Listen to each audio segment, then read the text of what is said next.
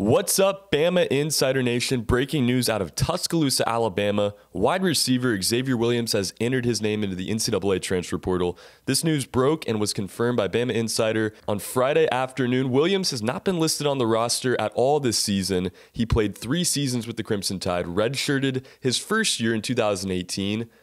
And throughout his career at Alabama, having to play in a wide receiver room with a lot of depth, making it hard for him to get his opportunity, and an undisclosed injury before this season has eliminated his opportunities in 2021. Let's take you back to his recruitment. Xavier Williams was originally the number 176 overall player in the class of 2018. Out of Hollywood, Florida, he went to Chaminade Madanda High School. He was the 32nd overall wide receiver in the class and the number 32 overall player in the state of Florida. He had 41 offers and signed with the Crimson Tide in January of 2017. Like I said, his career at Bama is one that never really got off the ground. You look at his career participation stats. He made 1 appearance in 2018, 5 appearances in 2019, and 6 appearances this past season in 2020. But like I said, throughout his career, didn't really make an impact. In 2018, receiving stats, he had 1 game played, 0 receptions, and 0 targets that season. 2019, he did have 5 games, but again, no receptions and no targets. In 2020, he did have the 6 games, 3 receptions, and a bit of an increased role, 24 yards, and averaged 8 yards per catch.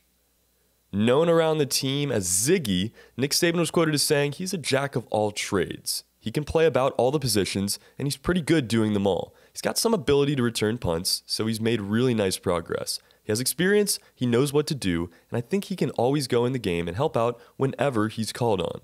During Wednesday's SEC teleconference, Nick Saban also addressed the overall landscape of the NCAA transfer portal. He was quoted as saying, "Look, it's our goal and aspiration when we recruit every player here to help them be successful, personally, academically, athletically, and we want to continue to try to do that in every way we can with every player.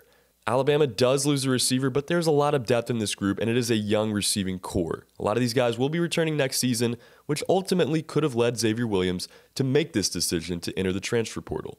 For more coverage on this story, go to BamaInsider.com and check out Tony Tsoukalis' breaking news article, as well as the rest of the website and the YouTube page, where you can find all content surrounding Alabama Crimson Tide football. Don't forget to hit that like button for me, guys. Subscribe to the channel and check out the rest of the YouTube page. Send us a super thanks as a personal tip for the Bama Insider staff. We appreciate all of your support. For BamaInsider.com, my name is Trey Yanity. Wide receiver Xavier Williams has entered the NCAA transfer portal.